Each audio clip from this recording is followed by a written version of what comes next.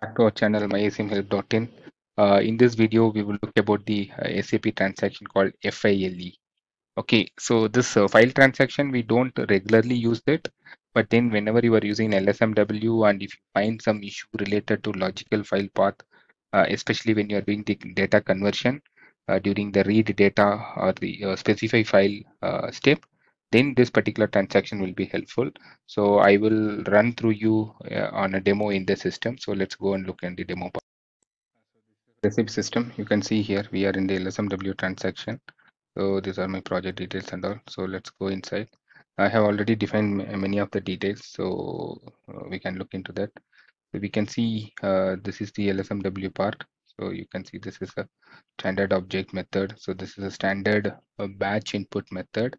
Okay, that's what I have chosen here.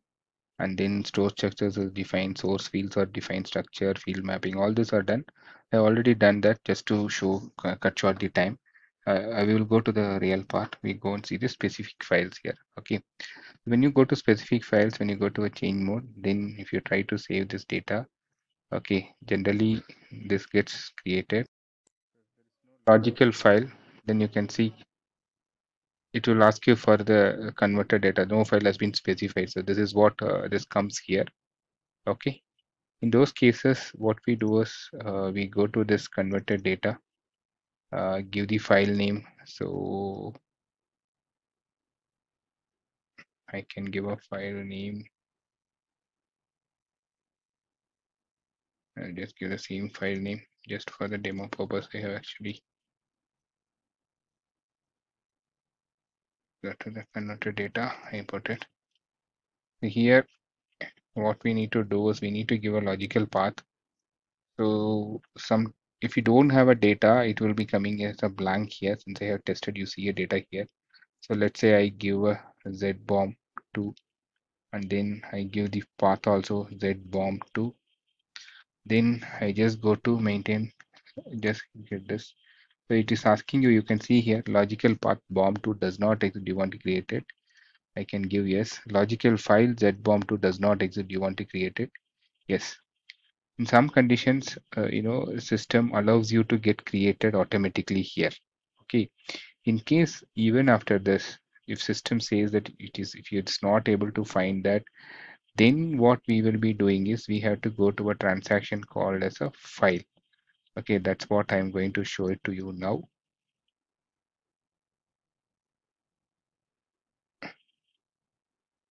Just trying to go to a /o/file.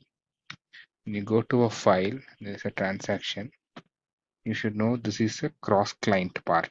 Okay, first thing we should have a, if you go to SEC4 setting, there it should have got this one opened. Okay, that is very important for us. If you go to SEC4, there's a cross-client object changes, right? Changes to repository, cross-client customization allowed. So that should be enabled, that only this cross-client activity will be done. So here what we do is we are in the transaction called file. Okay.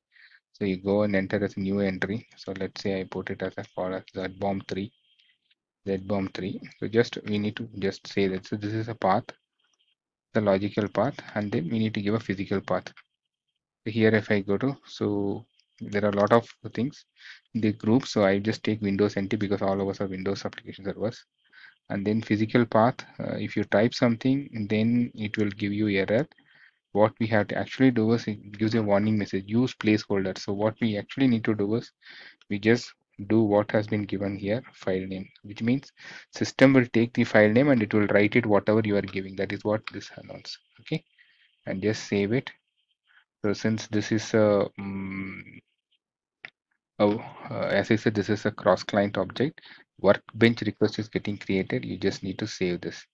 So this is how our file transaction work. This is a very good knowledge area. In case if anytime you face this issue, we will be able to use this.